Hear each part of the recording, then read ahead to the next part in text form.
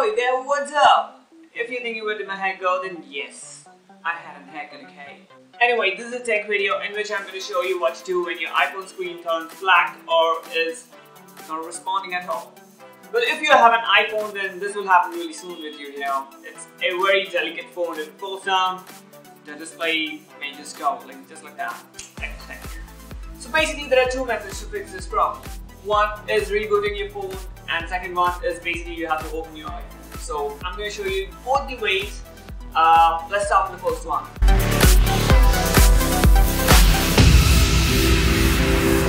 Now the first method basically works every time. You don't need to go to the second method.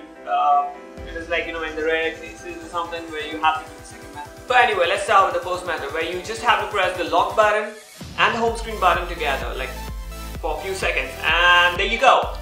The app logo just pops up over there and your iPhone is back on track.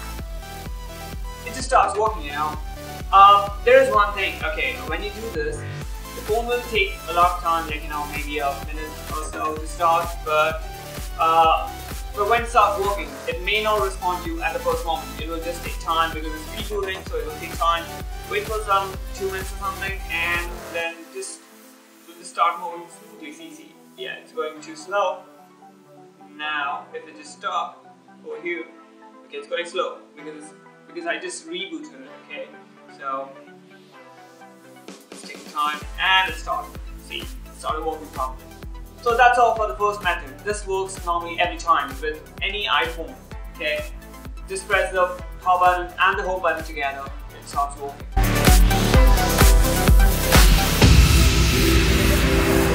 So moving on to the second method now. Well, this second method is basically you have to do if the first method doesn't work, because this kind of you put so much effort and everything to cover and do the stuff. So basically, you should start with the first method, and then if it doesn't work out, then you should move on to the second method. Now in the second method, you need to remove this back cover, right? So there are small screws right here on the iPhone, which are really tiny. For that, you need to get some small hardware toolkit where you find some small screwdrivers for these tiny screws right here. It should be readily available on eBay or any other online shopping website or something. Or basically, you can just go down to any hardware shop and you can just ask, you need those small screws which are right here, and just remove these off. Now after removing the two tiny screws right here, you just need to slightly push up the back cover and down so that it will unlock from the,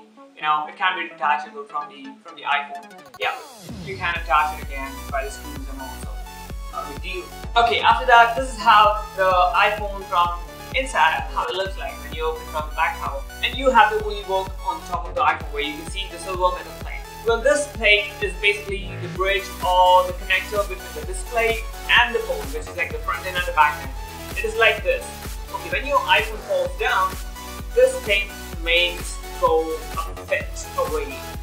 Alright, so it becomes a gap in between, which may give you the problem of display, where your phone goes black screen, or it's not responsive.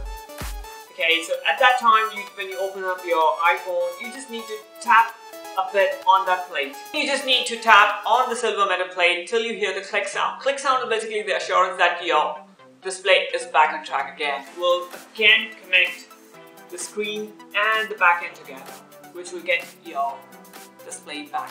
Well, that's all guys. These are the two methods. First method is very simple, where you can try it, if your phone just stops working, it's not responsive, or the black screen. And if it doesn't work out, then you can move on to the second method. Well, that's all guys. I hope this video was really helpful for all the iPhone users. And please do like this video, subscribe my channel, and share the video as much as you can. We all take care. See you all sexy and beautiful people in the next video. Bye.